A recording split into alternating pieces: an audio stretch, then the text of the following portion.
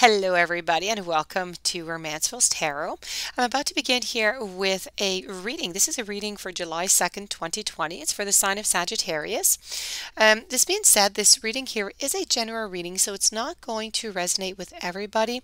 So please do take what resonates with you and just, leave the rest aside. I do this reading pretty much every week, so please do verify next week. Perhaps the story will resonate more with your story, with your feelings and your current situation. If, however, you would like to have a private reading and you do have some questions you would like to have answered, you can contact me at romancefulltarot@gmail.com. I have a wide variety of different readings I can do for you, so please feel free if you would like to have the information. You can contact me at romancefulltarot@gmail.com. Also, if you've been viewing my channel and you enjoy my content and you have not yet subscribed, please do subscribe. It's my only way of knowing you enjoy my channel and you want more. So please do subscribe and like and write me some comments. I'd love to read the comments. So that being said, no further ado, let's begin for our friends Sagittarius. This card here is representing your past, and it's all about forgiveness. This is stop focusing your energy on past events, for life is too precious to waste.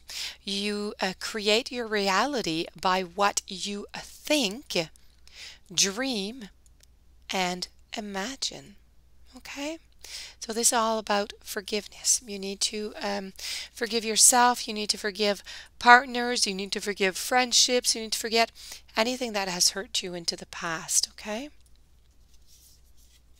And then we're moving along here with your present card. And here I have, deep in your heart, you already know the answer.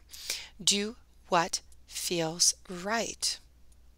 So you are the only one who knows. You're the one who has the answer, but you don't quite seem to want to face it.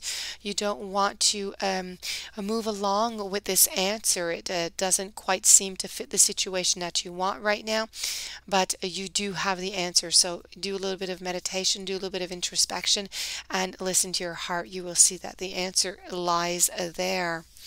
And within the next 6 months over here, after this soul searching here and forgiveness, we have power. You instinctively know what is right for you, and you have the power to say no or to walk away at any time. So please do remember, no matter what kind of relationship you do get yourself into, if it does not suit you, you can leave whenever you want. It is always up to you. You are the master of your faith, master of your destiny. And here at the very end, I have manifesting miracles. So your dream is soon to become reality. Trust your heart and continue to follow its guidance. So really here, you need to always just, you need to forgive. You listen to your heart. Your answer is here. Here you need to know, no matter what kind of relationship you're getting into, if it does not suit you, you walk away.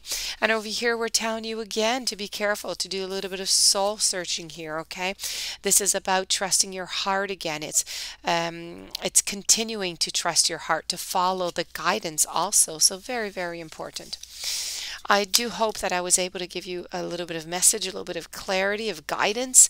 I do wish you a fantastic day. Thank you so very much for being there. Please don't forget to click the subscribe button, and we will be seeing each other again tomorrow for a daily snapshot. Have a great day.